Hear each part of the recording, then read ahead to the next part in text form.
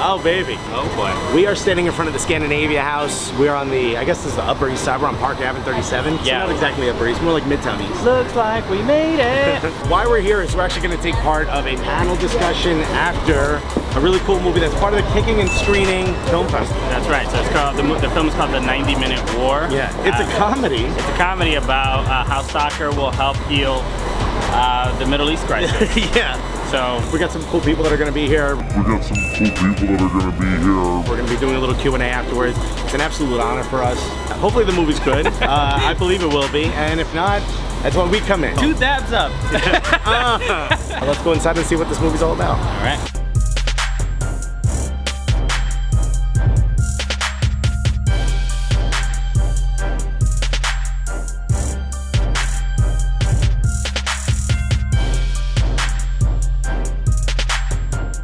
I'm a big fan of the Euro Cup though. The Euro Cup? Well, Yeah, well, of course you are. Get out of here. We don't need that. I mean, this guy is too. Of course. Yeah, we're on the same page. Good. Yeah, yeah, you can have that. That doesn't mean you can't make a much bigger version of that. I don't understand. Actually, get a photo of this so we can put like a bubble saying like, I love the Cooligans.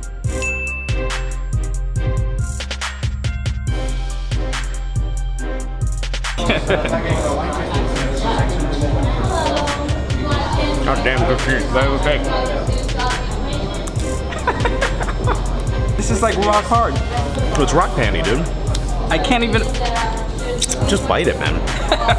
Tonight's film is a little bit of a departure. We don't usually do comedies, but tonight is all about trying to at least have some fun. After the film, we're going to have a panel discussion up here with the Cooligans, who are in the back wearing the Cooligans shirts and clapping for themselves, who are a couple of comedians here in New York, Christian Polanco and Alexis Guerreros, who are the only soccer comedians that I know of. Are there others? Have you cornered the market?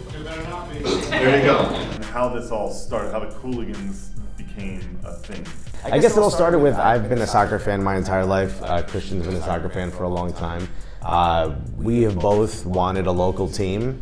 No offense to the Red Bulls, but we live in New York City, so it's kind of hard to get to Jersey. So for us, even though I'm... All right, well, I mean, it's not for everybody, okay? We decided that it was just as important for us to support MLS and a local team, so we got season tickets. And we were kind of, you know, we're both comedians. I've been a comedian for just about 10 years now, and it's hard for us to talk without trying to be funny. So we were doing that, and everyone around us was laughing. So we're like, hey, why don't we do this with microphones and in front of a camera and see what happens? And apparently it's working out. I mean, Yeah, we're right here. we're at the Kicking and Screening Film Festival, Yeah. so we're doing something right. We couldn't even afford tickets to this thing like 5 years ago, so here we are, and it's pretty great. And then he introduced me to FIFA, the video games, and then once I started playing the game, I became obsessed with the sport. And that's it. It is amazing. We talked about this a little bit last night in our panel, actually, about how FIFA is sort of a gateway drug. It really is. To soccer. Yeah. He also introduced me to drugs too, so that was So it's also a gateway drug. Right, yeah. He's kicked the heroin habit though. Round of applause for that. No, please. So you guys started making videos about sort of soccer and comedy and bringing it all together. Yeah. Like this. And Part of it was that you mentioned, and we talked about this, Greg was a guest on our podcast, and we talked about how a lot of times, especially in American soccer, comedy isn't like a real big part of it. Like in Europe, sort of banter is a big part of the sport, and here it just wasn't, and that just didn't exist, and we wanted that. And we're like, well, then we'll just do it ourselves. You know, be the change you want to see in this world. You know. And it is a thing, especially coming from, you know, we perform at comedy clubs all the time. When we're in comedy green rooms, that's all we do. We just make fun of each other, we roast each other. Yeah, and even when we walked in and we were talking to the Red Bull staff over there, they were like, oh, 7-0. Yeah. They just keep reminding. But that's, you know, that's fun. That kind of stuff is fun, and you love hearing that. one of the things you have been doing is you've been taking other comedians to games, or other people that you know from your community to games. Now, what is that experience when you take someone who's not of the soccer ilk, or, you know, a freak like us, if you will, right? And take them to the game? And how does that all play out? And what are some of the moments that you come to mind?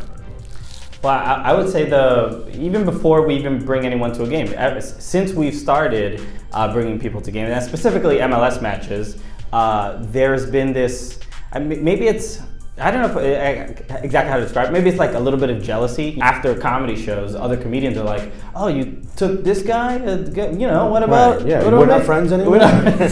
So that in itself, I think, helps just gauge some interest. Just seeing other people do it, seeing other people, whatever, smile in their Facebook photos after somebody scored a goal. Things like that get people more sort of engaged in what we're doing. Supporter culture is something that I don't think anyone's prepared for. Right. If you're not used to sitting with a bunch of crazy people that should be in cages, you know, that are out for 90 minutes just chanting smoke bombs, not so much anymore, but smoke, you know, flags, waving flags, everyone's like standing for all 90 minutes. MLS is something that we have that's our own. I want to help grow it because, you know, why not? Why wouldn't I? I want to be a part of that history. And that's cool, but then they're like, oh, I want the US men's national team to do well. I'm like, well, then you know how that starts, right? Like, if you want a good dinner, you got to go get good ingredients. You know what I mean? Like, you got to start somewhere. Like, be a fan of the league here. From a selfish point of view, I've never been so passionate about any sport in general. So thank God you said sport because your girlfriend's in the room. Okay, that's right. Yeah, she was. I'm not passionate about anything as much as I. I was a little concerned. We hadn't even been dating very long, but it was like cramped and uncomfortable. You know, in the middle of the summer, and when was Jermaine Jones I think scored the goal. The place went nuts, beer fell in her hair, and I'm like, this relationship is not gonna last. Soccer is like the first sport that I felt like actually hurt my feelings. You know, when like Landon Donovan scored that goal against Algeria, I lost my mind. I was jumping on my bed. Like no soccer fan needed Cialis that night. You know what I mean? It was just, you felt great, you know? Good point. Yeah, thanks for making everybody think of that. I saw a guy in a NYCFC hat, and I was like, NYCFC, baby. And he's like, what? I'm like, the hat. He goes, oh, my girl got it for me. I'm like, goodbye. Great talk. Go see the team. Yeah, we forget that these are still New Yorkers that don't want to be talked to. So it's tough. So I couldn't really wear Arsenal jersey because it's all red. It's kind of a gang territory where I grew up. So I would tell my mother was like, why don't you wear the jerseys? You spend a lot of money for it. I'm like, I don't want people to think I'm in a gang. And my mom was like, no one thinks you're in a gang. But we put so much time and effort, you know, like we edit our videos, we film stuff. Kirby, who's our camera dude, he's round of applause for Kirby. He works really hard. Helped us a lot. And yeah, we painted a wall in his apartment green and realized we don't know how to use a green screen. We just painted it green. So yeah, we learned a lot of stuff. But we painted the whole wall and we're like, huh, what do we do now? Thank you for joining us. I really, really appreciate what you guys are doing because I think there's so many different ways for us to grow this game. Yeah. And you guys have found a unique way and one that I think we should continue to grow. And I hope everyone here will support it because I think it's awesome. That'd be great. Thank you. Yeah, thank you guys. I mean, Kirby's probably better. We did it.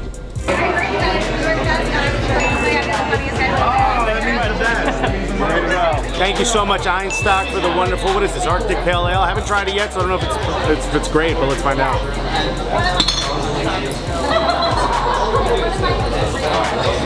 Okay. It's actually pretty great. I feel like thunderclapping. It's great. You guys know who this is. This is Greg Lalas. He pretty much runs everything for MLS. You're also part of. I mean, he's like Don Garber. He's Don Garber's boss. No, but you also. It's been going very well, and second night tonight was really fantastic, and we want to thank you guys for coming out. Thank you so much. It was an honor to be a part of it. Thank you so much for the invite. Yeah, obviously, comment, like, subscribe. What do you say that? Comment, like, subscribe. Comment and like and subscribe. I mean, you know what to do, guys. Check it out. Check out our YouTube, but obviously check out MLS's YouTube channel. They're putting a lot of great content on there. It's not nearly as entertaining as ours, but it's good content nonetheless. Yeah, I mean, they're trying really hard, guys. Check it out. I make sure you check out Kicking and Screening. Go to kickingandscreening.com. They do a festival every single year, and they do great films. We just saw a great film called 90-Minute War. It was incredible.